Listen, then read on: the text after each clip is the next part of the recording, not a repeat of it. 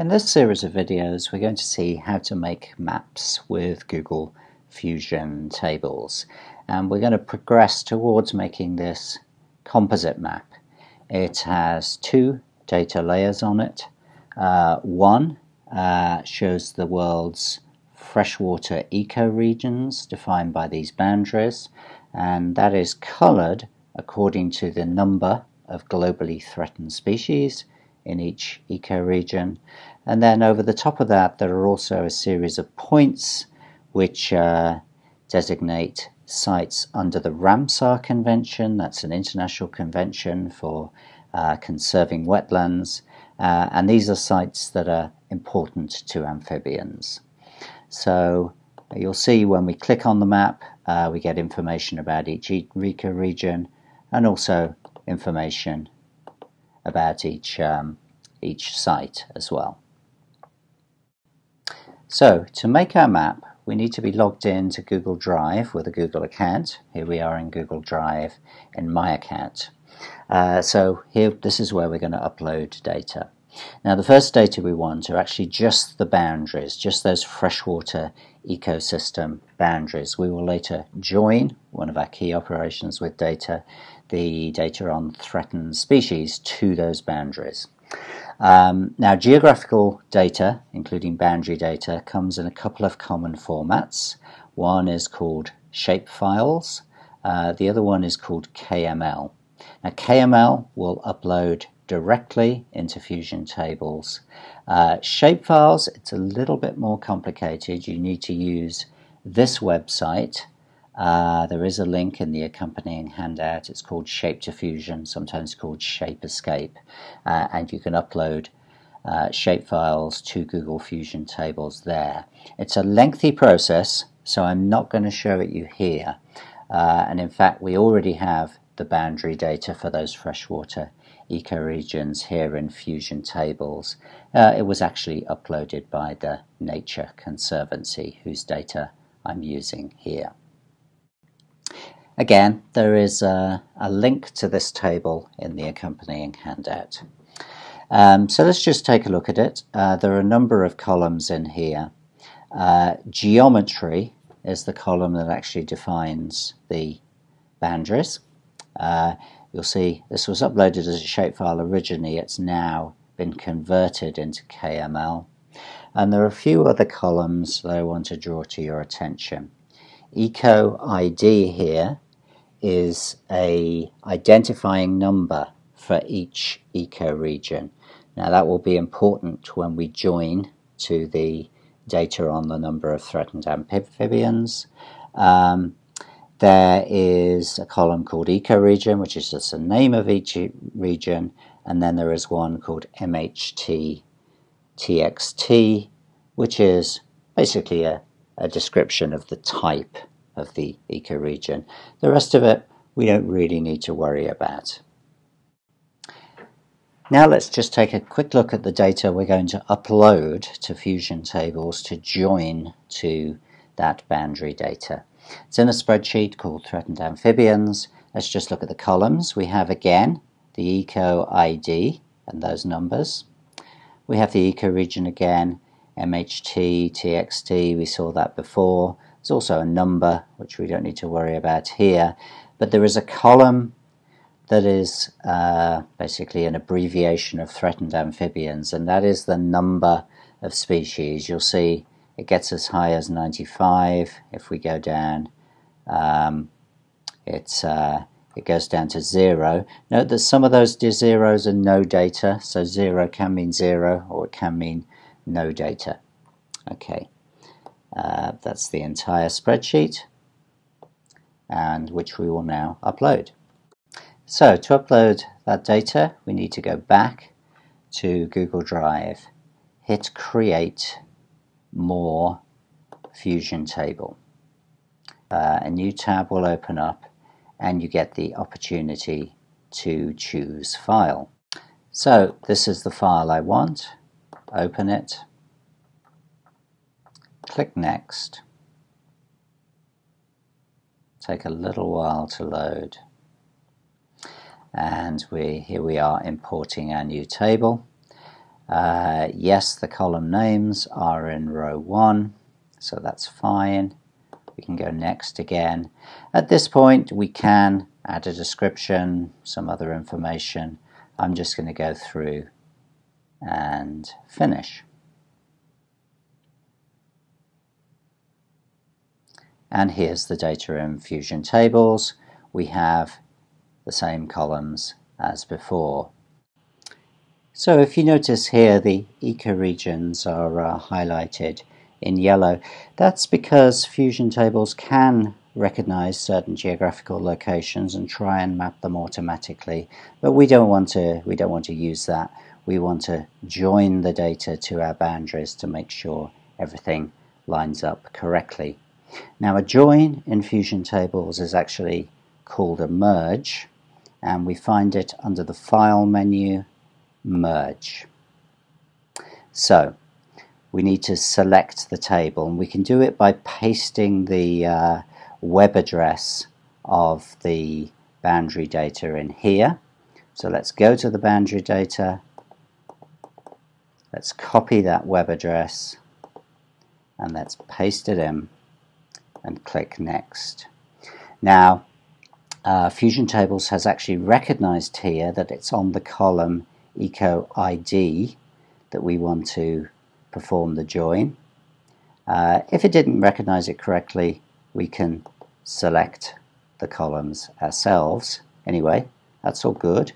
Click Next, and now we get the option to choose what columns we want in the merged table. The ones with the white background are from the current table, our uploaded spreadsheet. The yellow background, that's from the boundary data. So first, there's quite a lot of columns in here that I don't want. First I'm going to deselect everything, and then we'll just select those that we want. Well, I'll include EcoAD, the one we're joining on. Let's just take threatened amphibians from the spreadsheet we're in. We need geometry. That defines the boundaries, and from that boundary data, let's also take the name of the ecoregion and the description of its type, which is in the column MHT text, and that should be enough to be able to draw our map. So I'm going to hit merge. It will take a little while, and now the merged table is created, which we can click on to view, and it will open in a new tab. So now we can actually start mapping. I'm going to do this by clicking on Map of Geometry. You may find in this case that you need to just pull the map down a bit. First it'll look like points, but if you zoom in just a little, the boundaries should appear, and here they are. Now, before actually colouring up the map according to the data, I'm going to tidy up what appears in this information window. You can see it's a little bit messy at the moment. So to do that, I go to Tools, Change Information Window Layout. First thing I'm going to do in this automatic tab is just uncheck EcoID. Having used it for the join, we don't really want it to show up anymore. And then I'm going to go to the Custom tab. Now, what's written in this area is just HTML, so we can edit it as we might a web page. So I'm just going to do a number of things. I'm going to change the order of the data here a little bit. We'll have the name of the ecoregion first. I don't want it in capitals. Then that will bring in the data for the ecoregion. I'm going to add another carriage return. That's just that BR tag. Then MHT text, if you remember, is actually type. Again, let's have a couple of carriage returns after that. And finally, this should read number of, actually I won't do number, I'll just do globally threatened amphibian species, and that should all be good. Now if I save that and now click on those ecoregions, you'll see it's much neater and more informative. And now we need to color up the map according to the data. Again, we do it under Tools, Change Map Styles, and we have polygons. That's just these shapes. So we want to go to Fill Color for our polygons. Now we don't want one color, which is what we have at the moment. We actually want the option Buckets, and we are going to divide this into 6 buckets for our data. We need to select the column we're going to do that on. We're going to do it on the number of threatened amphibians. And then I'm going to change these numbers to something sensible. Let's have 1, 1 to 3, 3 to 8, 8 to 16,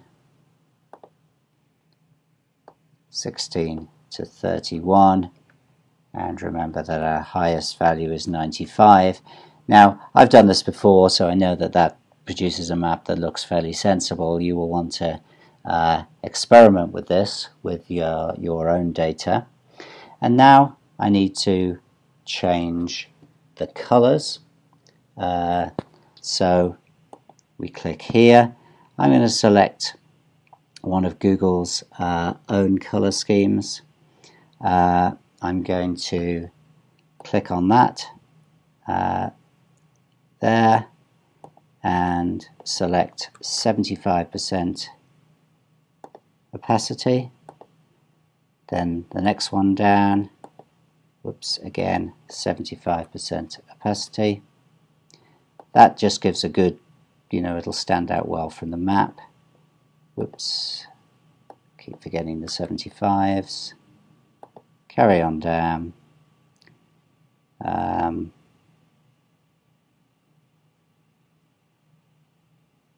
That's the 4th one. Again, 75. Take the 5th one. Oops, and the 75. And finally, the last one. Make that 75 as well. And that should give us a fairly good color scheme. I'm going to hit save, and the map redraws with the colors that we want, and we are basically done with our map of threatened amphibians by freshwater ecoregions. And there's just one more thing I'm going to do. As we want to embed this into a web page, we actually need to make it visible to the wider world. We hit the share button here. We get the opportunity to change who has access. You'll see it's private at the moment. So I'm going to make it public on the web and hit save. And we are now done. I'm also going to quickly show you where you find information about this table, this map. It's under File, About this table, and you will see there's something in here called Encrypted ID. We'll discuss that later, but that is something that you may need when you get more proficient with making maps with multiple layers.